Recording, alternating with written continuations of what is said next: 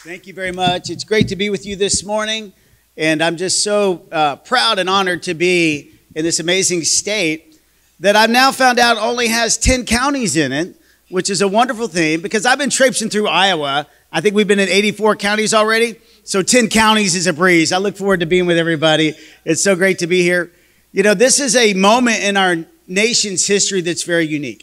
You know, it seems like every election we think that and we see that. But I think when we see all the division, all the things that we have going on in our country today, internally, externally, we're in a couple wars today that we're fighting via proxy. We are a broken nation. We're seeing, I guess, division at an all-time high in my lifetime. I'm 55 years old. I've never seen anything like this, except for, I think, at the time, possibly in the early 70s, coming out of the Vietnam War and the Nixon era.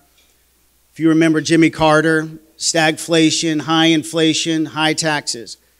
But the message I have for America today is not just to look at where we are, but how can we navigate and move forward? And what is the daylight through this mess that we're in? And I've been calling this message that I've been sharing across America, the way to freedom.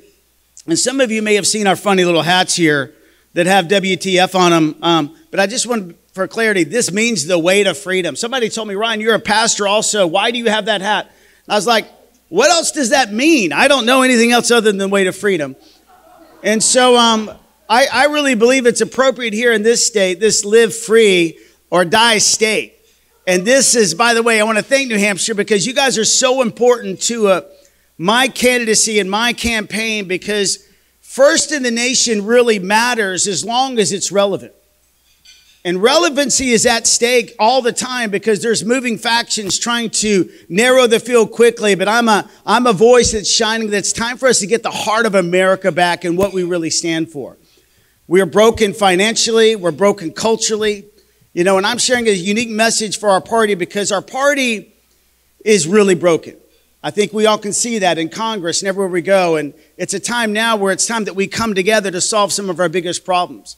Right now, we're at war on a couple fronts, really because of this, because of weakness of the presidency of the United States today. And we have to win back the White House in this next election, no matter what. No matter what. We have to. So we're at war. We're at a proxy war, obviously, with Russia, obviously, and another one with Iran right now. And if we're not careful, China is going to be making their move soon, really because of the weakness of our nation, not just culturally, but financially. I'm a CEO of an investment bank that I co-founded about 20 years ago. We have about 400 employees across the nation in the different companies we have and in Canada. I'm also a pastor. My wife and I co-founded a ministry about 10 years ago that we're still the senior pastors of. And so I'm sharing with America this core thing that America needs an economic revival. And I'm sure you would agree, but we also need a heartfelt spiritual revival. Why are we in this broken state that we're in? And this is to me the greatest existential threat to the United States of America. It's not China. It's not terrorism. I really do believe it's not Iran. It's not Russia.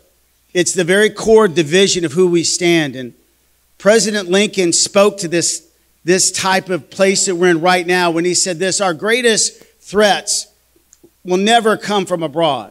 But if we were ever destroyed, America itself would be its author and finisher. And I'm speaking to this moment because when we are broken like we are, we can't solve problems. One of the biggest messages I'm sharing as an economist is that we've got to solve this debt crisis we're in. And I have put together a plan because right now we're $32 trillion in debt, but we're going to be $50 trillion in just a few short years. And I'm in conversations this morning where we're talking with people about, is there going to be a great reset? Or is there going to be something significant that happens? I'm running to save the next generation financially. I'm running to do something we haven't done since Ronald Reagan to balance the budget. I'm running to make sure that we transform and get rid of the monopolies in our healthcare system, which is eating away our economy. I'm running to make sure we have a secure border, that our children's future is secure. And I'm running to make sure that we transform, I think, the Republican message to urban America, that we actually have a message for them that's the opposite of socialism. And it's through a volunteer movement of transforming education through, obviously, college students all over the nation volunteering and giving a few hours a week to mentor young people on how to read, write, and do math. I'm running to make sure that we start a job movement in America again, because right now we're lacking in jobs and we are complacent in society. The effort that you and I had growing up is not prevalent in the next generation. And we need to start a work movement in urban America. And when we do, we can win the heart of urban America again. We lost 46 of the top 50 cities, and it's time that we shine this lamp of freedom. And that's what I'm calling the way to freedom. It's time for us to get our freedom back in America, and that's why I'm running. You can learn more about our campaign at Binkley2024.com, and we have some of these hats available if you want one, but the way to freedom is our message, and it's time for America to be free again. God bless you. We look forward to talking to you soon.